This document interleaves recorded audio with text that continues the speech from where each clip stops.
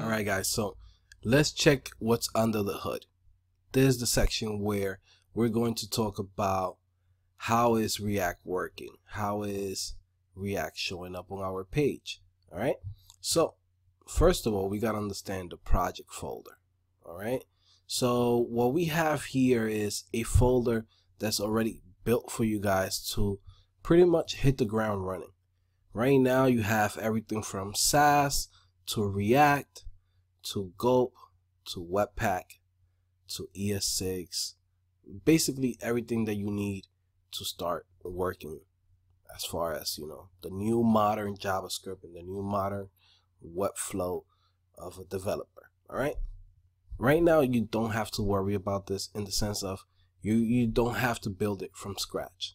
Right, at some point later on I will show you how to build it from scratch, so like that you can understand how to basically change your build system to however you want it. All right, so the first thing that we're going to start with is basically talking about the folders.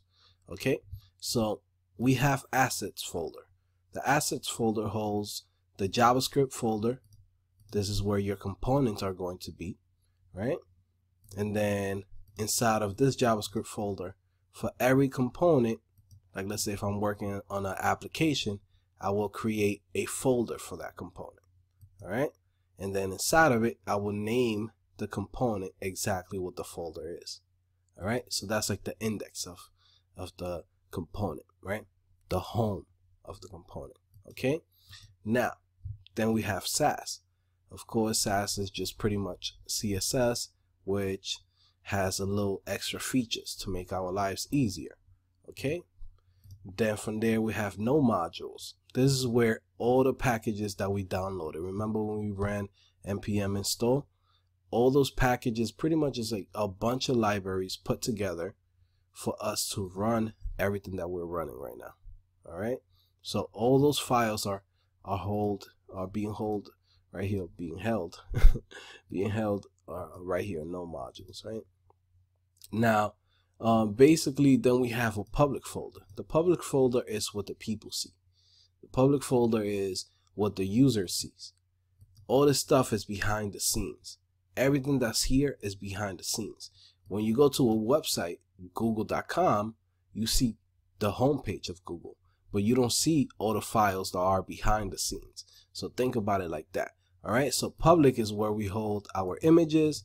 Public is where we hold our compiled CSS, our compiled JavaScript, and of course our index page. Pretty simple. Okay, now let's talk about how is, you know, JavaScript being compiled. How is ES6 being compiled? All right, so we have Gulp. Right, so Gulp is a task manager. This is what we have as different tasks.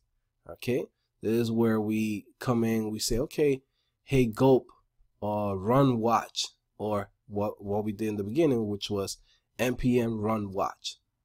What it's actually doing is just saying Gulp watch. That's it. It's nothing too crazy. So it's watching every file here and then doing an action depending on when it changes. So like let's say if we save a file, if we come here and we say first component, right?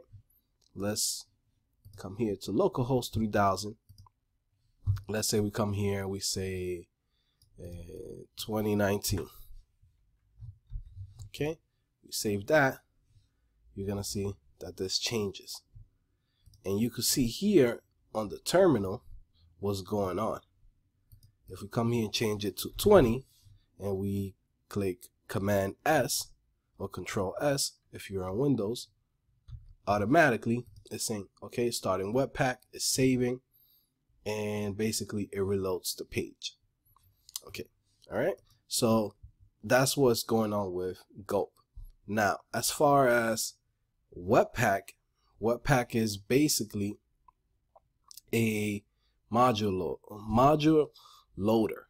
Basically what it does is it loads the modules for you. So basically, and you get to have different options to compile it. All right, and we're using Babel, something called Babel, which compiles our JavaScript from the ES6, which is the new version of JavaScript, to the older version that the browser can read.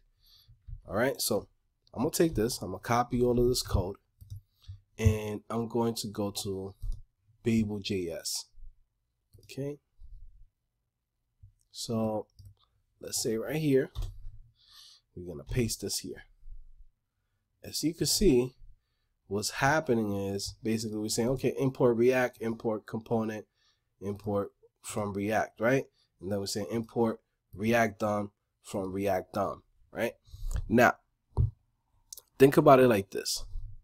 Basically, all of this stuff is ES6, right?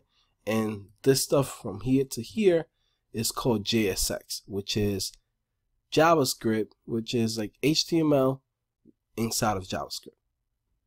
All right, so think about it like that. It's pretty simple. When we use Babel, Babel compiles this code that we have here into regular JavaScript. As you can see, we're basically using a return to say something like this, like, okay, React to default create element div, right? That's regular JavaScript, right? Create element div, and then we passing a class name of home, and then inside of it we're saying, hey, we're creating another div, right, with a class of aligner. And as you can see, that's exactly what's going on here. Right now, all of this stuff, it can get a little bit complicated, but in reality you don't have to understand everything. Just know that pretty much you have ES6, which is the new JavaScript, and it's being compiled thanks to Babel to basically the old version of JavaScript. Okay, vanilla JavaScript. For now, that's all you need to know. All right, later on we will continue and we will come back to this. Right now, there's just like a quick overview of what's going on under the hood, a quick little overview. All right, so think about it like that. We're taking our old, well, the new JavaScript into the old JavaScript, and that's what's being compiled. Now, when we come here to public JavaScript, and then we come to components, you will see a component that says first comp. This is the same JavaScript that's here, but in vanilla JavaScript. If we open this up, you can see it's all the vanilla JavaScript here. All right.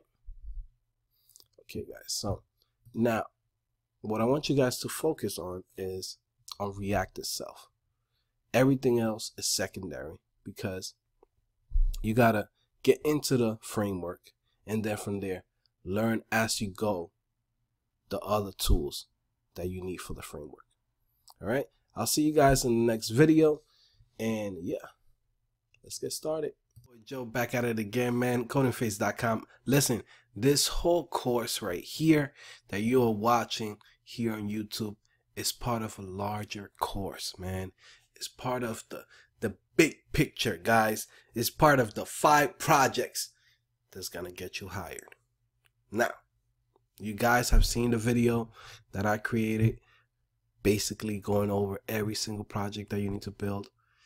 Guys, if you do this in React, pretty much you're set, right? Now, I'm actually going to take my time. I'm going to build all of those 5 projects for you guys, so you guys can build this with me and you can use this for your portfolios. Guys, major websites, this is major key, guys. All right, just go to CodingPhase.com, register, guys, subscribe. If you guys don't want to wait for this course to somehow be released on YouTube, come to the website.